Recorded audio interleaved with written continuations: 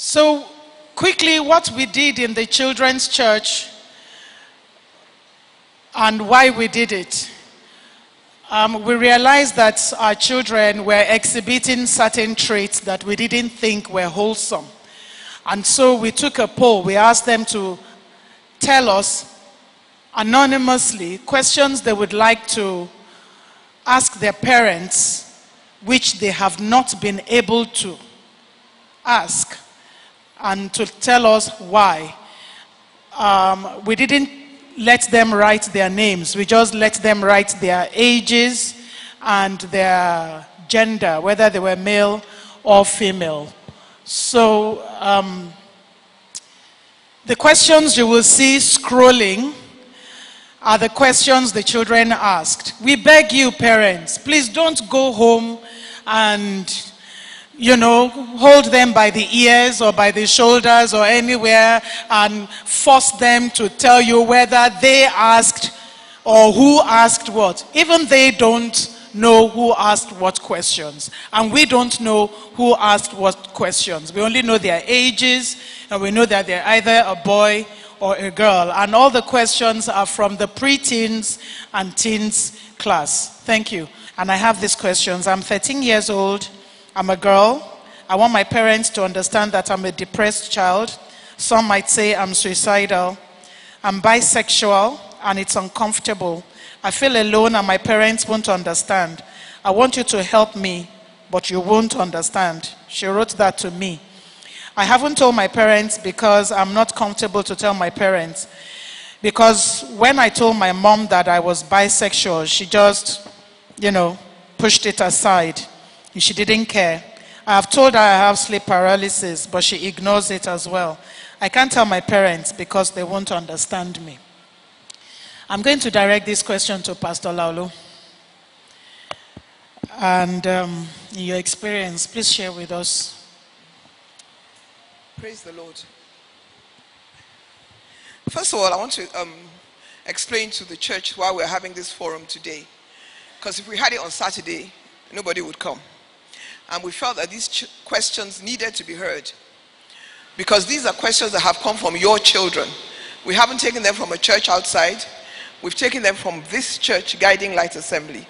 And these are things that are going on in your children's lives that you probably have absolutely no idea about. And when I read through some of these questions, I must confess I was almost traumatized. Because these children are walking around seemingly happy-go-lucky, but they're going through these things. If a child has been raped, she needs to be able to tell her mother or her father, but she also needs to be believed. We've heard these things from ages past, that parents never believe when their children tell them it's either your fault or you're deluded or it's not true. And usually children are raped by people who are close to them in the house, either a relative or staff or somebody. And we cannot continue to sweep these things under the carpet. Amen. If we've missed it before, it's time to address it. Because our children are living these things. Depressed, suicidal, and you don't know why. And probably your first reaction is to either beat them, or slap them, or shout. And this is reality. I remember many years ago, I used to shout at my children all the time, especially the boys. And one day my daughter said to me, "Mommy, your shouting doesn't do anything, so why do you shout?" Anyway, so I stopped shouting and employed other means. Amen. Such as prayer. Now, a 13-year-old girl thinks she's bisexual. I don't want to say she's bisexual. She thinks she's bisexual. Who can talk to her about it? Who can she confide in? It has to be her mother. It has to be the parent who can talk to the child and explain to her about her sexuality and get to know what exactly she's going through. Because it must be quite hard for a child who is 13 to think she's bisexual, and she hears in church, she hears at home, she hears in school that it's the devil, it's evil, it's not of God, which, is probably true, but from where she's standing, it's a reality. They say perception is real. It may not be reality, but perception is real to the person who is going through it. So I think parents, we need to be able to talk to our children and give them a chance. Communication, I believe, is the key. If they can come to you about anything, no fear of judgment or condemnation. The first thing you do shouldn't be, well, shut up. Who told you? It's not true. Then she's never going to come and tell you anything else. And she's going to go through it on her own. This child says she's told her mother, and her mother, she guesses, doesn't care. I'm sure it's not that the mother doesn't care. The mother probably doesn't know what to do. So even parents need help. But you need to open the channels of communication and be able to talk. Thank you, Pastor Lalu. Please, does anybody want to add to that? Okay. I think that sometimes as parents, we panic when we hear our children say some things. We don't know what to do. And it's, in a way, for parents, it can be a form of denial or escapism, where if I just pretend it didn't happen, then somehow it will resolve itself. But then 10, 20 years down the line, the fruit starts to come out. One of the things I would encourage parents to do is to ask the hard questions. If children are clearly struggling to say things because of the way they expect we would react, then maybe we as parents need to take the initiative and start asking hard questions. I once went out to the movies with one of my sons, and by the way, it's nice to have outings with one child at a time, even if you have a whole lot of them. And right in the middle of the movie, I just said, "Sweetheart, are you gay?"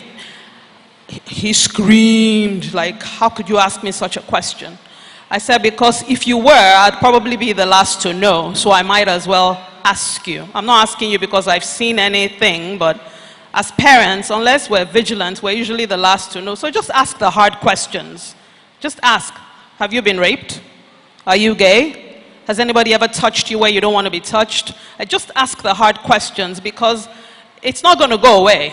Whether you deal with it now or you're dealing with it 10, 20 years down the road, somebody's going to have to face the consequences of whatever is going on. So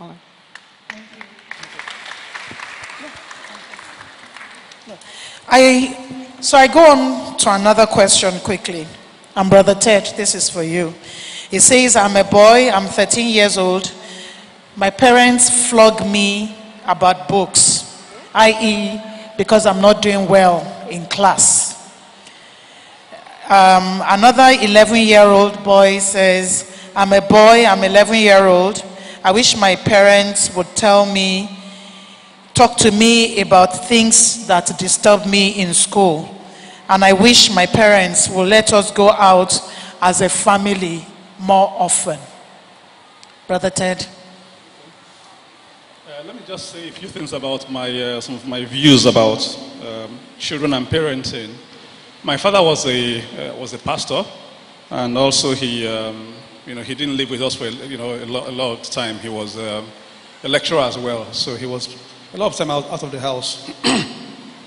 I remember when I left, finished NYSC, so we're not very close, just to put it simply. When I left NYSC, of course I was not born again, so that's why we were so not close, because I was on the other side. After I left NYSC, I was born again at that time, and he came up one day and he said he wanted to go to buy shoes. I should come with him. And I looked at him, when did we start talking about going to pick shoes for you? But I could see the pain in his heart that he wanted to be close to me. But time was gone. Time was gone. And I said to myself, no matter what I do, this will never happen to me. And so that's sort of the foundation for a lot of things that I've sort of done in life. Now, with my son talking about not doing well in school, I remember once something was happening to my son. I think he wasn't being quite as serious as I thought he should be. And to be honest, I was that unserious when I was his age. And like Auntie Bola said, I was scared that he was going to become like me. And I said, you have to be serious.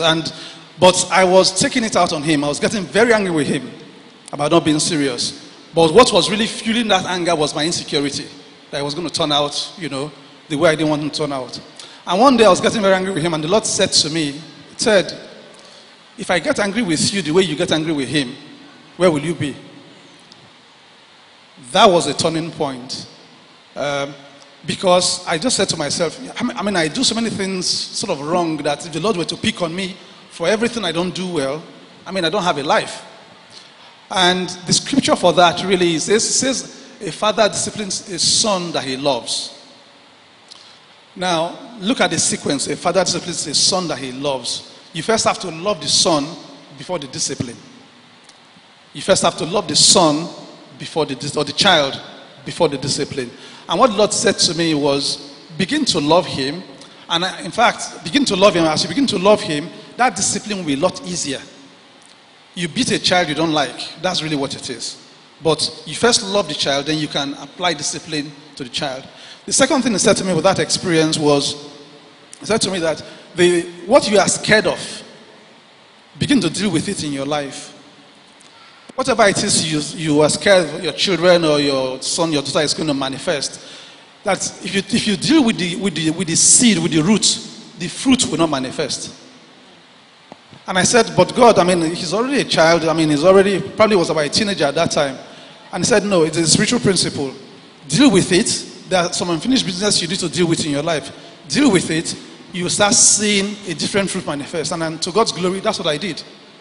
As I started doing that, I started seeing a different thing manifest in him. So I think it's important for us to understand that God wants us, first of all, to love them, and then you can apply the discipline that you really want to apply. I think the other thing to also say about communication is just spend time. So one of the things I said I tell my Rehoboth friends back then was, one of my happiest days as a parent was the day my son came to me and said, it was probably about 12, 13, said, Dad, how can I get a six-pack? I was excited because when I was his age, those are no questions you talk to your parents about. You go and ask your friends, you go and ask, in fact, you don't even let your father know that you have a six-pack. Right? So, but it was a time it came from that reflection that, look, I really want to spend time with him. I really want him to be my friend, but also to discipline him. So not just being my friend, but that we can talk about things together. So as he grew, I remember about 2 weeks ago, I was back at home and I was telling them some things that I did when I was in university. They said, Dad, why didn't you tell us that? I said, because at that age, you won't understand. So there's a progressive revelation as well. You don't tell them everything that you did because they won't understand. They think you're a very bad person. So as they grow up, you tell them, okay, I did this one. For example, there was once I told them, I think about how I used to steal my father's perfume. That if he was using Old Spice back in the days. Now, Old Spice is quite strong. So what I will do, don't learn this if you're a child. What I'll do is that I'll take my shirt outside to the garden and hang it. When I'm going out, they say, aren't you wearing anything to go out? I say, I'll take my shirt it's hanging outside. I'll take the perfume outside, I will spray the perfume, and then go out. Of course, when you come back, you hang the shirt outside again, and you come back inside. And of course, those are the kind of things you talk about with them, and they'll tell you some of the things that the ones they want to tell you that they've also done. But I think it's just knowing that you have to love them first before you discipline them. Praise the Lord. Very much. I think what we're saying here is that rather than flog the child because he's not doing well in school, we can start by asking them or finding out why that child is not performing in school and then deal with the issue. And if it is that the child is not serious, what I've learned from what Brother Ted said is that, sometimes we were like that and we are afraid that our children may turn out to be like that too, so we take it out on them, and sometimes it's counterproductive. I'll read the next question quickly. Mr. Wuni, this is for you. Sometimes I feel God is not there and I start to lose faith, and I can understand that it might be the devil tempting me. But if I tell my parents, they just tell me not to worry about it. Now this is where this child was going. It's a 14-year-old girl so that you'll understand. She says, I don't know if it is okay to grind a boy. I'm sure many parents don't know what it means to grind. I will explain because she said it here. Grinding is a kind of dance where the boy is at the back and the girl is in front. So she's backing him and he is behind her. Grind a boy, like dance with him and I'm in front and he's behind me. So he has access. She's 14 years old. Don't exclaim. They've been dancing that dance since they were 10. And a lot of parents don't know. The first time I saw it, my eyes popped. I nearly fainted. Brother Wuni, if your daughter came with this question, now she's questioning the existence of God. But I think her real question is, what I'm doing, is it okay? Praise the Lord. Hallelujah. Like the other panelists have said, when we read through these questions, honestly, I was perturbed. That could this actually be going on? And for real, they are. Now, I will start from beginning that we should go to the origin. And that is with the parents, first of all. God gave these children to us. It's as if they have a blank heart, like a board. It is whatever we now, by our acts of commission or omission, it is how we bring them up that they begin to write things there. For example, Proverbs 22 verse 6 says, teach a child the way he should go, and when he's old, he will not depart from it. Now, when children look at us, particularly during our unguided moments, they learn a lot. Not only from what we say, from what we do, they learn a lot. I will just quickly give an example. My first child, when he was 1 year plus, we were about to service our small generator. And the repairer came to the house. Immediately, Femi saw that the repairer brought out the small generator. We were living in Ogudu. He quickly ran to the generator. He pulled the cable and just touched the generator with a cable. He then pulled the string as if he wanted to start it. The changeover switch was out of his reach. He now pointed to the changeover switch. Now, I never sat him down to say, look, this is how to operate a generator. He has just seen me doing it several times, and he decided to follow suit. Somebody sent me a WhatsApp of a baby of about maybe 9 months. And the baby saw the pulse of his father, and he opened his own t-shirt and started taking money from the purse and keeping it here. Now, who would have thought that? Who would have thought that baby? That baby must have seen that action being done by somebody. I don't want to I don't want to mention names. Teach a child the way he should go, and he will not depart from it. Praise the Lord. What about the dancing, the grinding?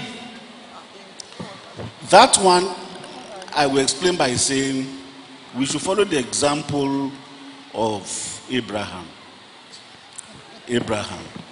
Now, the Lord said, I know Abraham, for he will command his children to walk in my way.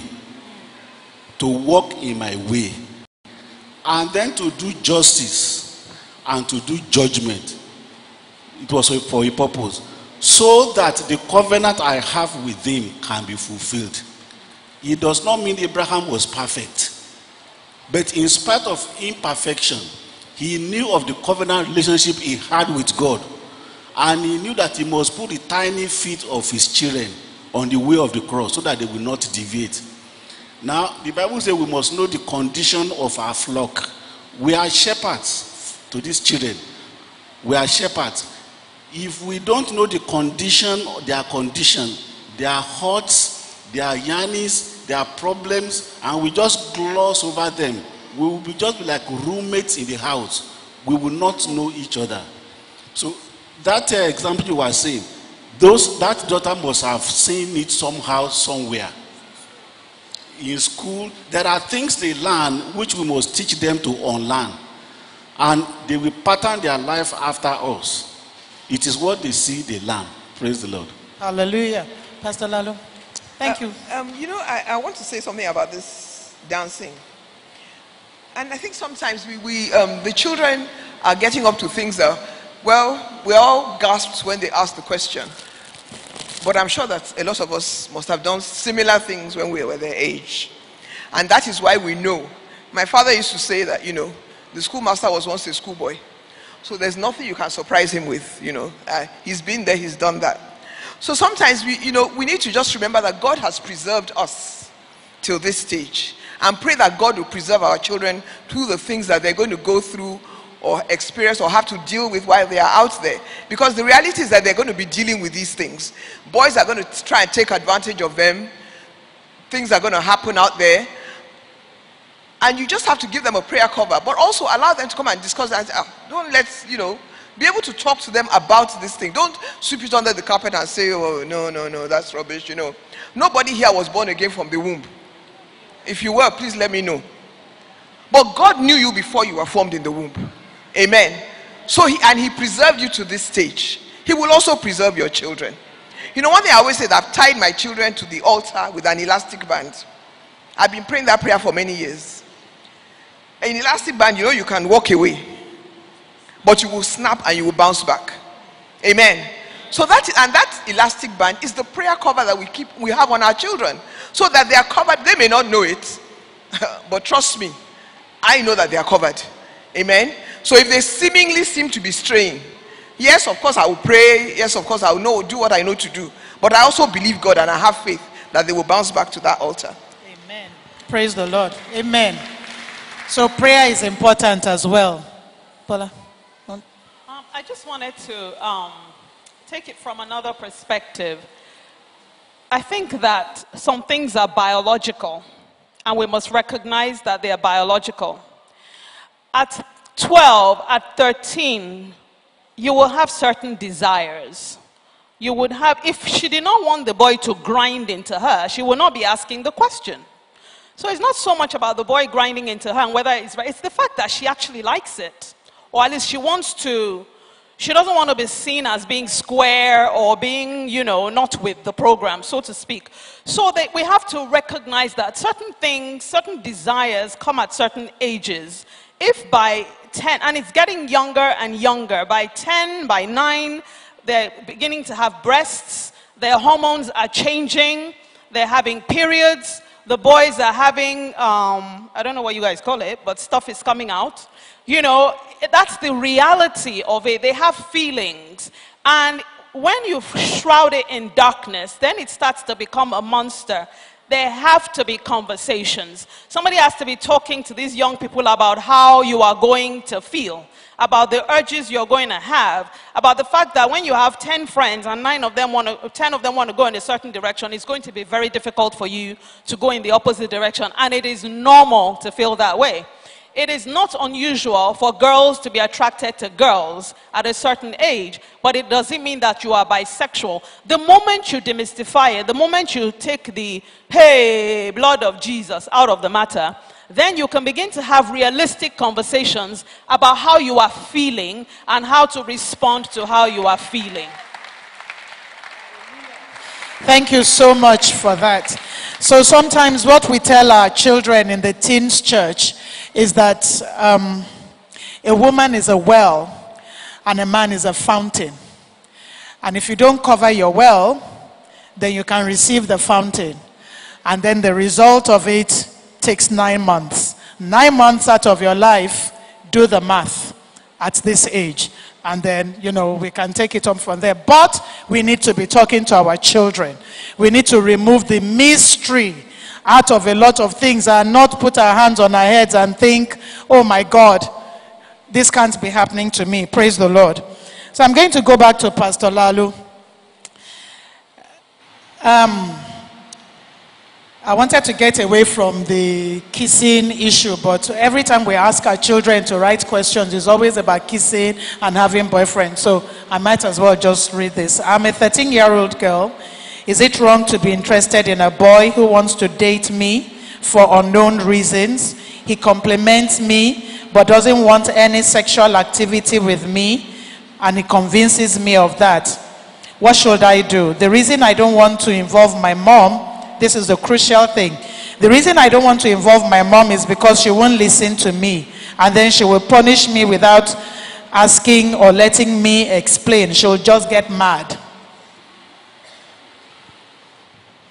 I think Sister Bala actually has answered that question in terms of demystifying what these children are going through. Because as she said, honestly, you get to an age where you are going through these things. Your hormones are raging. The questions are there. The feeling is there. You know, so many times as parents, as this question says, my mom would just get mad and punish me for, I don't know, asking the question or for entertaining the boy's question, I don't know. And a 13-year-old boy that is already telling you he wants to date you, but he's not interested in any sexual activity. How does he know that, you know? So obviously that's where he's going. You know, it's his strategy. And, you know, men, boys, they have strategies. And don't pretend that you don't know about it. We all know it. You know, we've all been there. We've all been teenagers before. So really, let's not make our children feel as if we haven't been there. Or, really? You know, or be shocked about these things when you know you've been through it yourself.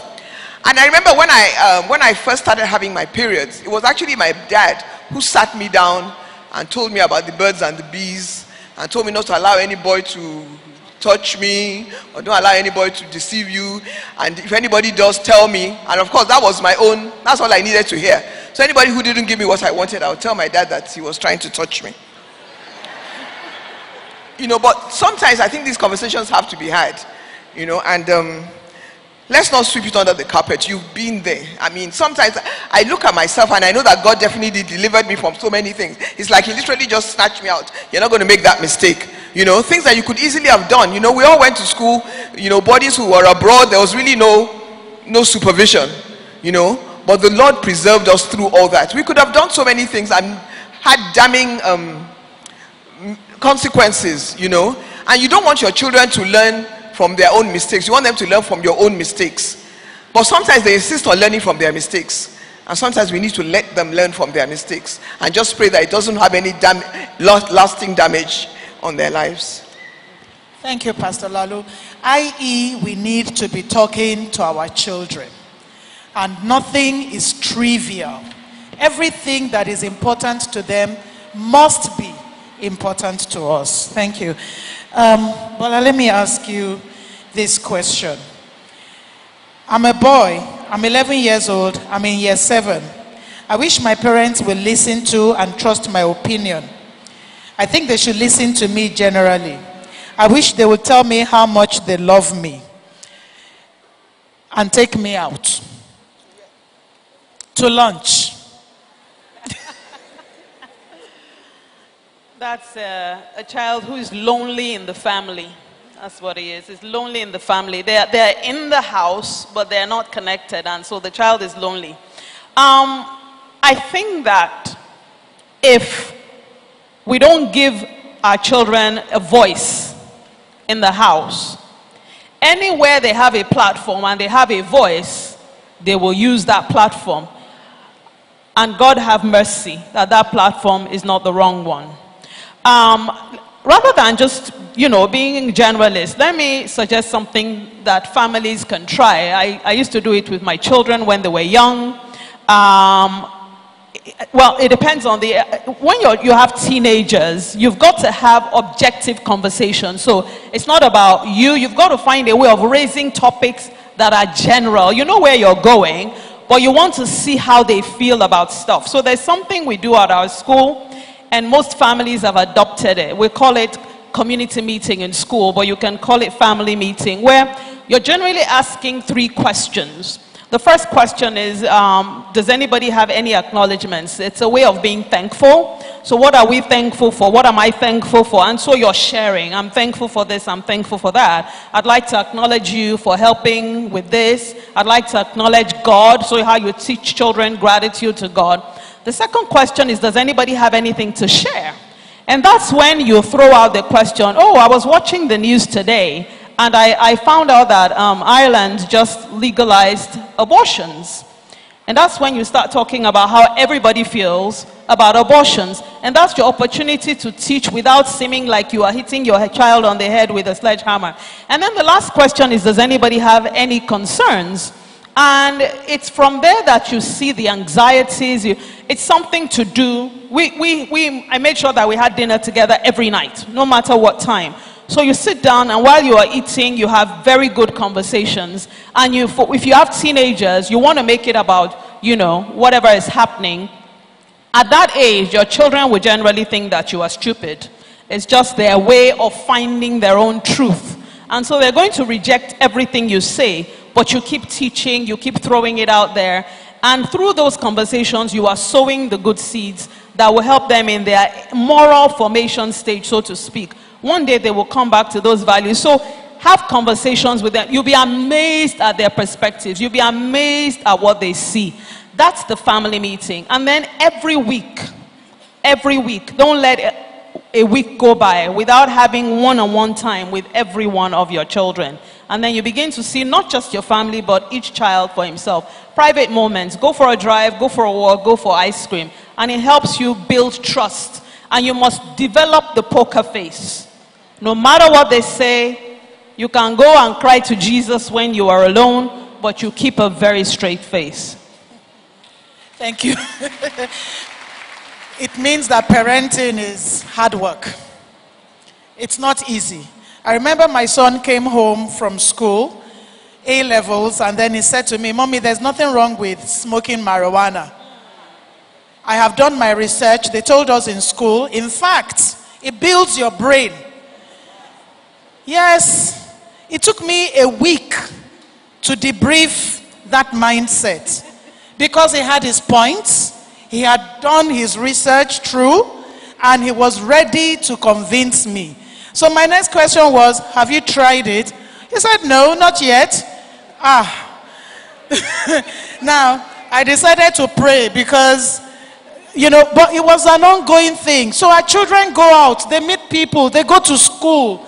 They're brilliant, intelligent children.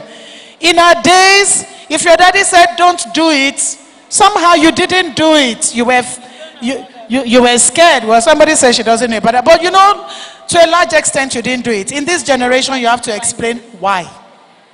Why they must not do it. And you better have your strong reasons. Because if your reasons are not strong enough, if your reasons are not stronger than their friends' reasons, you are out.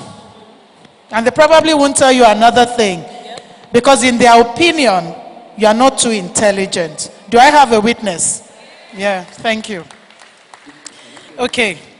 Yes. I want to give you a personal example about the importance of communication between children and parents. Actually, everything hinges around communication. Once it breaks down, enmity will result naturally. Now, I had a very good relationship with my father. And how did it start? When I was in Form 1 in 1970, Government Secondary School, Ilorin. I didn't finish my pocket money. So I went to National Bank and deposited the balance. I got a form for signatory. On getting to Lagos, I told my father, I said, I didn't finish my pocket money. And I wanted to be joint signatory to my account. He paused and then signed. Now, until he died, he never withdrew any money from my account. And it was a secret to all my accounts, even my business account. When I got married, I simply told my wife, I said, my father is a secretary to my account. Now you two come and join, and the three of us are at liberty to sign singly. The second example was when I was in School of Architecture, ABU. The first year was very, very tough. We did a design, and I got 47%. Now, in those days, students of architecture and building, we do the same course. It's in part 2, you now separate architecture line, building line. So after the first year, I came back home, I told my father, I said, I am no longer pursuing this course called architecture. I said, look at what I scored in design. How did he handle it? It was just through friendly conversation. He knew I love Chinese food and the shrimps. So he took me to Bar Beach then, and after walking along the beach, we ended up at Federal Palace Hotel. And he gave me Chinese food with shrimps. It was when we were eating, he then raised the topic again. He said, in building industry, who is the leader? He said, is it the architect or the builder? I said, the architect. He now said, why do they want to be the tail and not the head? He said, look, you will resume 2 weeks before time. You will resume, we're on holidays. He said, I'm sending you back to ABU. You will resume 2 weeks before time. Go and meet your design lecturer and ask him what was wrong. And I have enough faith in you that you will turn 47% to 74%. Now, that confidence and that love was actually what propelled me. 2 weeks before normal resumption, I was back in school.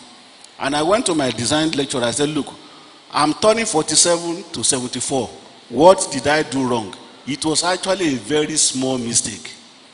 And honestly, that was what enabled me to end up with first degree, second class upper division. It was just that slight communication. Praise the Lord. Hallelujah. Praise the Lord. Thank God for fathers. So I'm going to read out another question quickly. I'm 11 years old. I'm in year 8. I can't tell my mom. I'm a girl, female. I can't tell my mom my problems because she shouts at me anytime I try to tell her things. She always complains that I talk too much. My mom also compares me with other children who get 90% in school. And she expects me to read all my books, 15 subjects, in 1 weekend. Mummies. I hate it when my mom shouts at my dad too. That's question 2. It seems like my mom doesn't care about me. All she wants is to be regarded as the mother of the child who came first. Plus, she promised that if I came first in my class exam, I will travel. I did, but my mom didn't keep her promise. That discouraged me, and I haven't been able to score more than 80% since then. Also, I was bullied in school, and when I told my mom, she just told me to focus on my studies. Sometimes I wonder, and then she left ... So this child has a lot of issues against her mother. And if I highlight them, her mother doesn't respect her father in her presence. Her mother doesn't respect her. Her mother doesn't keep her word. Looks like her mother dominates the house. Pastor Lalu? There's so many issues, and this is an 11-year-old girl, i.e. secondary school, year 8. What was that, form 2 or something? Form 1? Form 2. Sorry, in our own days we do form 1 and 2. I don't know. I have to calculate every time they say year or something. For an 11-year-old girl to be going through all this, and she comes to church and she has to write it all down. I don't know if the parent of this child recognizes themselves from these questions. And one thing, the strain I see in all these questions, my mom shouts, my mom shouts, my mom shouts. I think moms, we need to talk to ourselves about this shouting. It gives you high blood pressure. The main issue for me here is the comparison to other children, and then the not keeping of promises. Well, I don't know whether it was a realistic promise that, okay, if you come first, you will travel. And then she came first, and she didn't keep her promise. So an 11-year-old, that's a big thing. But to the mother who made the promise, at the time she made it, let me just say it so that she can do well. She never had the intention of keeping that promise. First of all, it has financial implications. So she probably could not keep that promise, even if she had wanted to. But this is something you could actually sit down and discuss with the child, and not make empty promises, because we tend to do that a lot. You know, promise our children something for something, and they keep their part of the bargain and we don't. Comparing them to children who get 90%. Have you, everybody's parents got 90% or 100% anyway, and they were always first in class. So I don't know who was ever second in their class. Everybody was always first. But you use this as an incentive. You are trying to actually give the child an incentive to do better. But there are better ways of putting this across. You know, you can actually say that, you know, I didn't do that well in school and I want you to do well in school. You know, and it gets to the stage where your children think that they know more than you anyway. It's going to come to that stage. They're all 15 going on 40. You know, and sometimes I've had to tell my children, you know, I went to school as well. You know, you can't, you know, you're nodding over me as if I didn't go to school. I went to school, I went to university, I'm a lawyer. So, you know, but they think that they know more than you. And, you know, sometimes I know that I said things to my dad, you know, when I challenge him and he says, how dare you? And I say, well, you educated me so I could give you my opinion, you know. Please don't follow that example. You know. So I mean, I really don't know. I don't know if anybody else has an opinion on this. I think the shouting and keeping of, making promises that you're not going to keep. I think we should, as parents, not make promises that we can't keep. Never mind that we won't keep. If you can't keep it, don't make the promise. If you won't keep it, then explain to the child. I was just going to say something earlier on that we talked about, which is around the kissing and all of that, because I think as men as well, that's important to talk about. So what I do with my children, my son and my daughter, is to say, look, I ask the question, have you ever seen anybody kiss with your hands at the back? And the answer is no. I say, so that's the first step. So essentially, we have to tell them that this is the way this thing works. They're still quite young. They don't know, as when they're that's 12 or thereabout, depends on the age, they're asking those questions. But let them know from your experience that, look, like my wife would say, every young boy doesn't have blood in his body. It's testosterone that he has. That doesn't have blood. That all those boys you are seeing, there's no blood. All that's inside their body is just testosterone. That's all they have. So know that when they tell you, no, I'm just taking you out on a date. No, that's not true. This is what's going to happen. And so when the parents reinforce that, that's my point. The father and the mother need to bring their experiences together and say, here's what happens. Here's how boys behave. And I'll tell my children, because I wasn't born again at that age, I tell my daughter, this is how boys do. This is how, you know. And now that they're a bit older, they'll actually confirm that indeed it is true what you said, that's how people behave. So we need to be able to explain to them that this is how we used to be, this is how things are, and let them know that, look, nobody's going to kiss you with their hands behind their back. The hands are going to be going all over the place, and the next thing is, okay, let's move it to the next phase. We've been kissing for 1 month now, let's move to the next phase. We need to talk about these things, because that's how it is. Praise the Lord. Well, just a short addition, and it's in the area of communication. There's a proverb in Yoruba that says, Pele olako olabo. The same thing may mean different things depending on the way you have expressed it. Now, if I just step on your toes inadvertently, and I say, oh, I'm sorry, I hope it's not hurting too much, there is a response which I will receive. If I just say, why did you put your leg there? Well, it's the same thing I have said, but the receiver will act differently. And the Proverbs 15 verse 1 tells us that a soft answer turns away wrath. A soft answer, but a harsh word brings anger. Praise the Lord. Thank you very much. A soft answer turns away wrath. I think parents need to mind that. And I was also going to add, mothers, please don't shout at daddy. I think sometimes a lot of women think they are more spiritual, or they are faster, or they have more insight, they are go-getters, and their husbands are a bit laid back. And so there is a tendency to want to pull him by the nose. Children see it, they don't like it. It's a lesson every woman has to learn. If you are not doing it, praise the Lord. But if you have a tendency to do it, please, let's stop it. Thank you very much. Okay, so I'm going to read another one quickly because we don't have the luxury of time. My mom is always finding faults. It is not nice to know her. She is always shouting. We've dealt with the shouting bit. Mommies, please stop shouting. She doesn't say anything good about me. I have no bond with her. She's always beating me. Do I have a father? I want to know who my father is. I have never seen him. Finally, I just want to stay away from home. Anybody wants to answer that question? Well, the question of the mother always finding fault. Now, I will just say, 1 Thessalonians 5:21 says, we should prove all things and hold on to that which is good or which is true. There is nothing that hurts a child more than wrong accusation.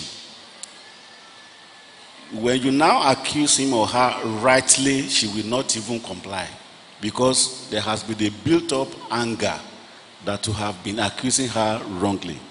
And there's another question which I think you will soon get to too. And that is one of the children accusing the parents of being blamed for the fault of her or her other siblings. They are in the same category. So please, yes, children will have their fault, but let us first of all find out what the real culprit is and deal with that person and with that fault, not make it escalate to other siblings. Okay. Thank you. But what about this child asking, do I have a father? Obviously that question was from a child of a single parent. And sometimes single parents need help. They need help because, I mean, that question just made me, my heart goes out to that child because she feels she has no bond and she doesn't really have anybody else. And the mother probably also doesn't have anybody else and she's in a situation where she needs help. And I think women, when you need help, try and reach out for help and not take it out on the children. Because there's lasting damage when you do that. And then to rebuild the relationship with the child becomes even more difficult after that. Yes, there's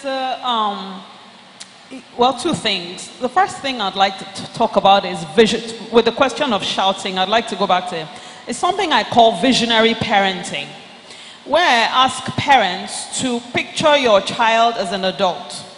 So your teenager now, in 10, 15 years' time, is entering the workforce, is considering marriage or in a relationship.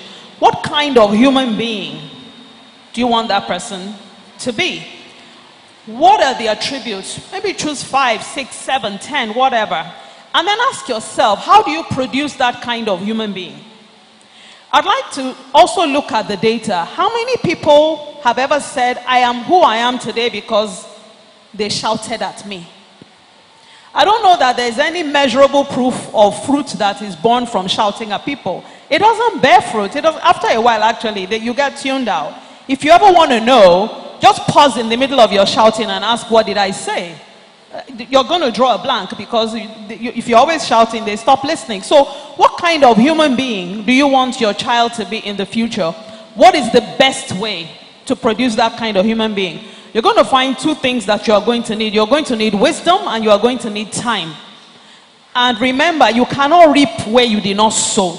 If you do not sow the time now, you are going to reap a headache. If you do not apply wisdom, it's not about just throwing scriptures at our children. I am a firm believer in the word of God, but how do you wisely apply those principles to somebody who doesn't? If you tell your child, God said thou shalt not fornicate, it's not going to kill the desire to fornicate. How do you use wisdom to help your child understand that that is God's best way for you, and any other way is going to cost you? And finally, for the father issue, it's so critical. There's a scripture in Malachi, I think it's chapter 4 verse 4. It says, before that dreadful day of the Lord, I will send Elijah so that he can turn the hearts of the children to their fathers and the hearts of the fathers to the children, lest I come and smite the earth with a curse. And you wonder, why is the father relationship such a big deal to God that he's willing to curse the earth without it? Because God wants to be known as father. And for a person who a physical father is a bad word, then the relationship with God as father is going to be very difficult in the future. So it is either we help our children form good relationships with their father, or we find a father figure who they can call father. Perhaps it's an uncle, a safe person, no, because some uncles do some strange things. But every human being needs a strong and good representation of the word father. It will affect the relationship with God as a father sometime in the future. Praise the Lord. Hallelujah. It means that as parents we do some, should I say, subliminal things that children hear. They hear our actions, they just don't see. They hear it, and they hear it loud and clear. So if a mother is disrespecting her husband, if a mother is always shouting, looks like it's only women today that are getting the bashing. But you know, maybe that's the way God wants it. It means that we need to take thoughts, look back, and check ourselves so that we don't sell the wrong product to our children. Amen. I'm going to read this other question quickly. I'm a 17-year-old girl. I have a boyfriend, but I respect my dad a lot, so I don't want to tell him because he's a little bit strict. Am I right, Uncle Ted? I think his relationship that you've had from at 17, pretty much she's out. Okay. She's Old enough. No, I mean, if you don't have a relationship at 17, you've lost it. Is my point. So I think if you don't have that relationship, you have to just do a lot of work to build that relationship. Now, whether she's old enough at 17 to have a boyfriend, I mean, so I'm very conservative when it comes to things like that, because it only ends up in one place. Seriously, because what are you going to do at 17 with this boyfriend? Are you going to be discussing biology or chemistry or chemical engineering? No, you're just going to have sex with this boy. That's what it's going to be. So I think it's backing off again to, before they get there, having those conversations about what does this thing truly mean. You know, what does a boy-girl relationship really, what does it do? What do you guys do? What do you guys talk about? So I wouldn't say, because when people say, okay, we're going, I have a date. What are you going to do at this date? Because people say, oh, I have a date. Okay, so tell me about this date. What do you do when you go for this date? Are you going to just eat food and come back home? No.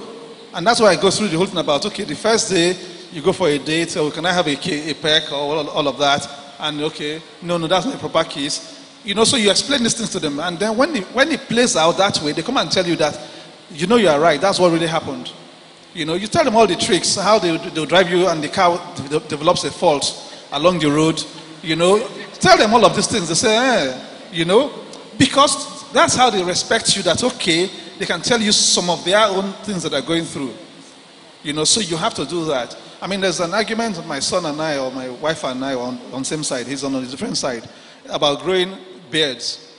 When I was growing up, he wanted to grow beards, because all his friends had grown beards. So I said to him, he said, he had a small one. I said, shave it. He said, no, he's not going to shave it. That if he shaves it, it won't come back. You know? And we went on the argument for a long. He went to the internet. He said, it doesn't make any sense if you shave your beards, that you should keep it. And I said, no, shave it. We went back and forth. So now that he's grown a bit of beards, we still have the argument. I said, but see, when you shave it, it comes back. My point is, they will argue with you. There are things they're going through. Talk to them. They may not listen to you. But after a while, it will come back. Those of us who are parents here, there are things your parents said to you 40 years ago, 20 years ago, that still resonates. You know, so the fact that they don't respond immediately doesn't mean they're not listening to you. You know, but don't turn it into like a sing song every day. No, tell your own stories. Let them know your stories, how you struggle with these things, and how you came out of it, and then they will follow. Yeah. Amen. Thank you so much. Because of time, and I want to say at this time, please, if you have questions, the ushers will be passing it around. We can't pass microphones around today, but if you have any questions, the ushers should send the papers around, and then we can collect and then see, if we can answer the questions. One day is not enough to actually deal with all the questions. We had like 7 pages of questions that the children sent to us. So I'm going to ask this one quickly. I'm 12 years old. I want my parents to talk to me, for example, on how to talk to guys and how not to get distracted by boys. I think we've done a bit on that. I'd also like them to be a bit calmer on issues and listen to me. I do not like to argue with them, and I really would like them to stop telling me to keep practicing my instrument. It is stressful. So I'm going to add another one. There's another child that wrote, please, I don't like my lesson teacher. I have lessons all the time. Can I have some free period? Those are the questions. So I'm lumping those 2 questions together. Lesson 6 days a week. I only get a free day on Sunday, and then I can do my assignment. Does anybody want to answer that question, pastors? The pressure is out there.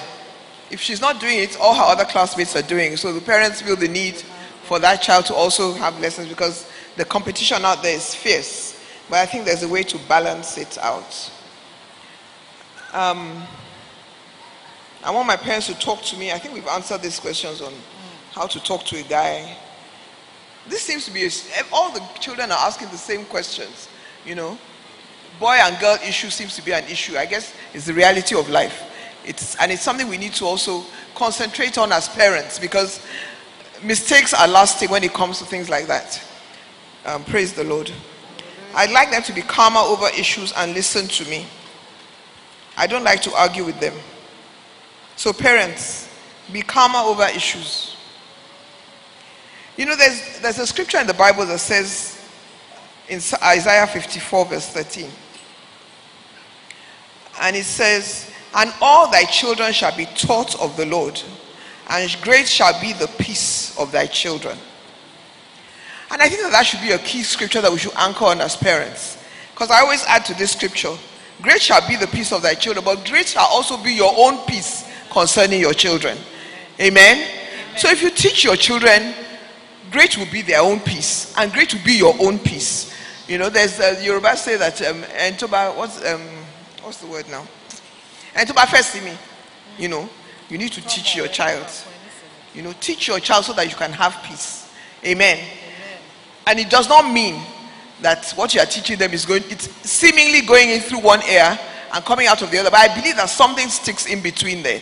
There's so many things I was told when I was younger that now I'm recalling those things. I think, it was so true. If only I had listened then. So your children already think that they're wiser than you. We just have to pray. And honestly, I have nothing else to offer but prayer. And that prayer is what is going to see them through. That Lord will preserve them through the ups and the downs, through the challenges they're going to face in school, the challenges they're going to face in the workplace. The challenges don't go away. Even we as adults, we still have challenges in so many areas. It's only the Lord that will preserve us through them all. Amen. Amen. Yes. The question. I was just going to make a comment about what drives us to push these children to this 90%, 100%, lessons, all of these things. And I think a lot of it is really ourselves. Like one of the child said, is the mom wants to be known as the mother of the one who collects all the prizes. And I think, the Bible says in 2 Timothy 1:12, it says that he's able to keep that which I've committed to him.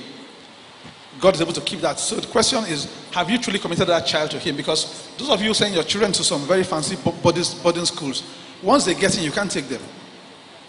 you've committed them to those schools, and for the period while they're in school, the headmistress, whatever it is, they are in charge of those children.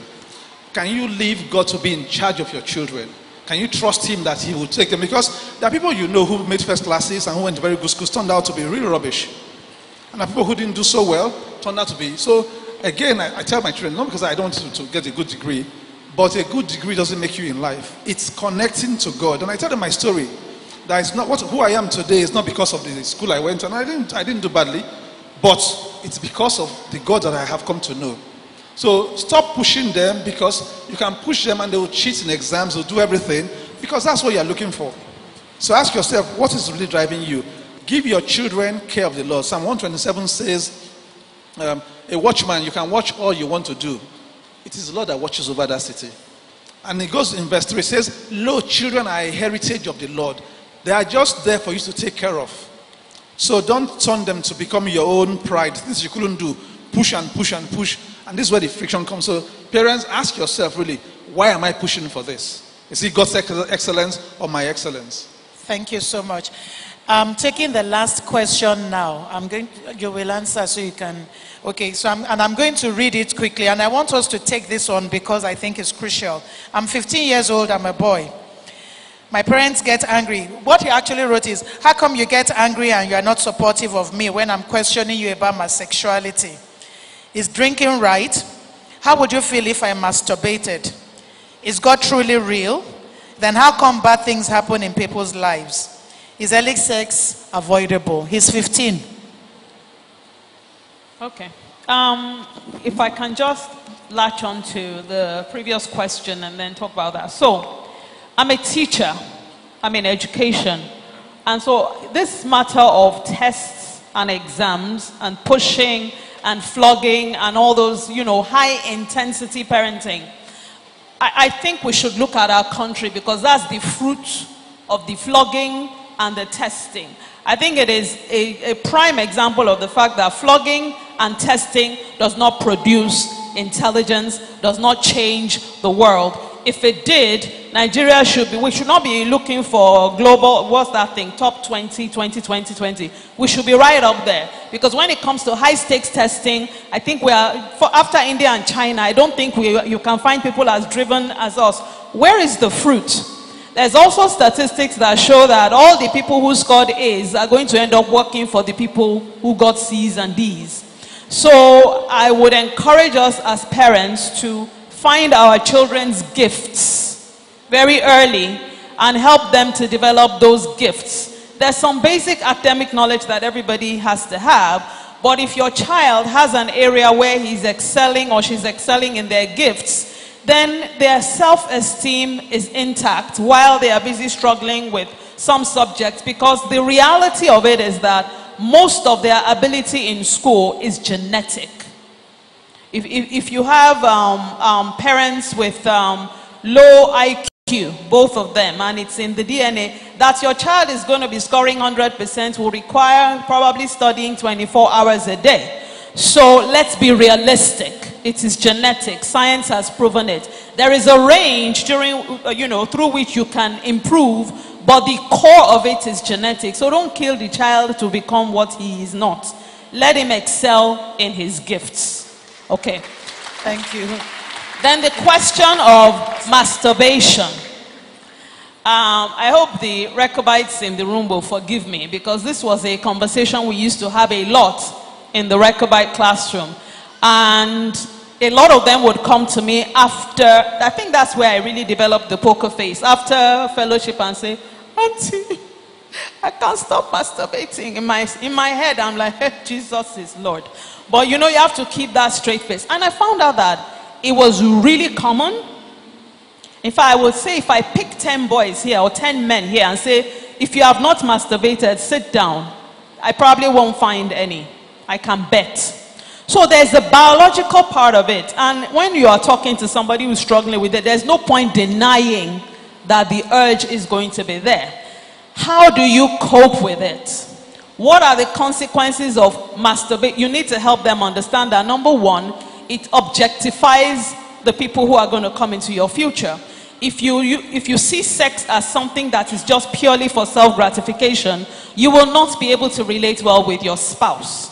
It's going to cost you because sex is sacred. So recognize the struggle, help them understand the consequences, and help them understand that it's really a social problem. The more isolated you are as a person, the more likely you are to masturbate. So what do you do when you are tempted to masturbate? Distract yourself, you go out, you engage in social activities, and then the devil doesn't build castles in your head because you are alone. And then of course, if you don't want it in your mind, don't put it before your eyes. So what are you watching? Give them strategies for dealing with the temptations of life, rather than freaking out or just pretending that if I don't see it, then it doesn't exist, because it does. Thank you so much. Should I say sad to say? We have to end. We have come, I think we even overshot our time. I have some questions here. I think with Pastor's permission, we will have another time, and this time it will be from the parents. Now we've had from the children. We know that parents also have their struggles. I had mine when my children were growing. I told my daughter that she looked pretty, and she said, "Only in your eyes. You are the only one that thinks so." And you know, and that was because she had been hearing things that were negative, and I had to debunk it. But believe me, it wasn't easy to do that. I just want to encourage us in closing that we need to strike a balance with our children in bringing them up. And you cannot parent your child in absentia. You have to be there for these children. They are our future. I always say to them, you are the future of Guiding Light Assembly. You are the future of Nigeria. And whatever we put into them today is what we are going to reap in our old age. I heard an old man saying that maybe his generation was cursed because he looked after his parents, he looked after himself, he's looking after his children, and if he's not careful, he's going to have to look after his grandchildren because he had not empowered them properly to look after themselves and take responsibility. Thank you. I don't know what else to say. Thank you for watching today's sermon. Subscribe now to get an update on when the latest sermon arrives.